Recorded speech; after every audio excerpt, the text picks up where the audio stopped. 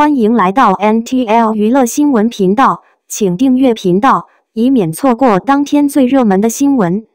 我们今天的时事通讯包括以下内容：谭松韵生日，林更新送祝福，千万要幸福，千万要健康，千万要快乐。在林更新最新上传的社交动态里，分享了他给谭松韵送去的生日祝福。在正文中林更新这样写道：生日快乐酸橘子，送你3000万，千万要幸福，千万要健康，千万要快乐。不得不说，我们的林更新还真是有点油麦天赋在身上的，他的3000万祝福可以说是油而不腻。如果再联想上他那渐渐的语气，感觉还真是有点画面感。看来请叫我总监的缘分，让他们一直延续到了现在。而且别看林更新给谭松韵的生日祝福有点油嘴滑舌的感觉，但实际上这3000万的祝福也是最实在的。在这里也借着林更新的东风，给我们可爱的谭松韵送上一句生日快乐，一定要永远开心呀。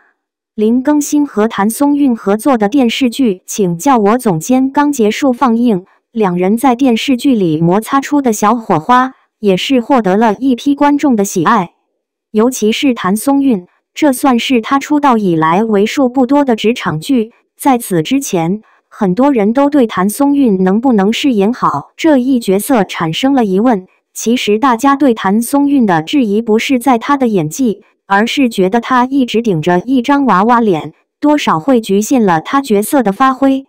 但是等到请叫我总监上线的时候，谭松韵用实际行动证明了什么叫做巨抛脸。在前期，谭松韵是一个在职场上面摸爬滚打、任劳任怨的小透明。等到了后期，谭松韵又蜕变成一个可以独当一面的小超人。跟着谭松韵的演技，我们也好像是跟着她一起上班了一样。不得不说，谭松韵的演技真的是很可以的。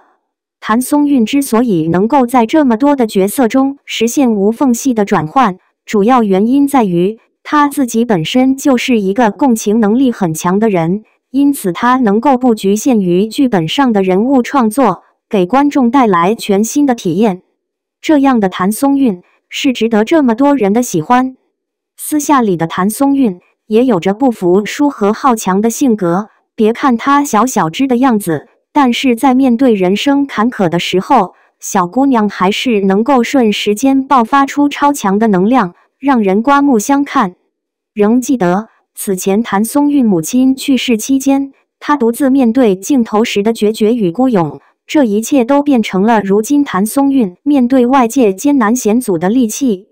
希望在今后的日子里，谭松韵依旧能够越战越勇，向阳而生。感谢收看频道，更多娱乐资讯请订阅频道。